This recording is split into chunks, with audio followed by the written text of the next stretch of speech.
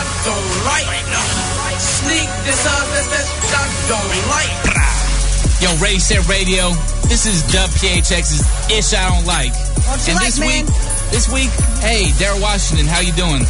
Had a pretty good year so far, right? Just got a 4-year, $32 million contract extension. Everything's good, right? Nah, you just got a four-game suspension for substance abuse policy. Dang.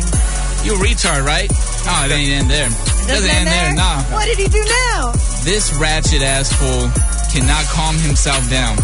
He went to his baby mama's crib, choked her out, threw her to the ground, broke her right collarbone, and then took off. He was gone for 2 days until he came in with his lawyer to turn himself in. How you gonna ruin your career like that? Ruined it. Just threw it all away. This kid, I hate to say this, but he's one of the best linebackers in the NFC West. And this coming from a Niners fan, he might have been the best linebacker in the league over Navarro Bowman and Patrick Willis. Like, this kid has such a huge future. He just threw it out the window. For what? You gotta calm that ass down. Some of these fools are just knuckleheads, though. Right?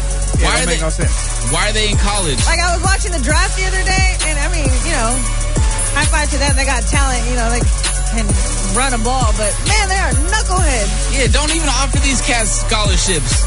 They don't know what they're doing. They're not smart enough, obviously. They should go through a different program, like yes, they need to start development program, not a college degree. Exactly, because these kids do not have the smarts. Daryl Washington is a retard. I ain't got the words to say it on air. I can't find the right words that's clean, but this kid is stupid right here. Had the whole world in front of him, threw it away. Yep.